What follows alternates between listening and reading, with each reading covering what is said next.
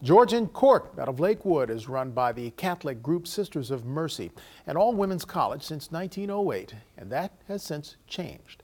Not only is it co-ed, there are now 5 men's sports teams, and that's putting the university on a platform it never had before. Here's Jason Kahn.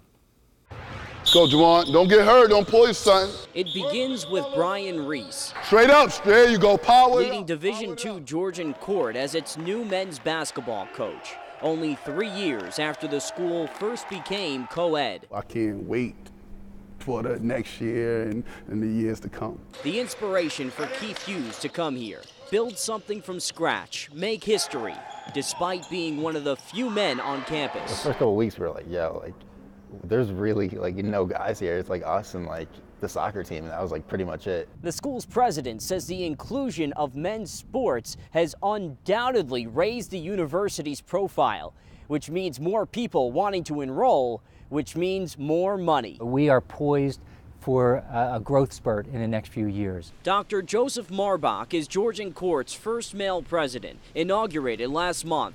Freshman enrollment declined by nearly half from 2 years ago. But with the addition of men's sports, he hopes, in part, it raises the university's profile, a ratio of about 3 females to 1 male here.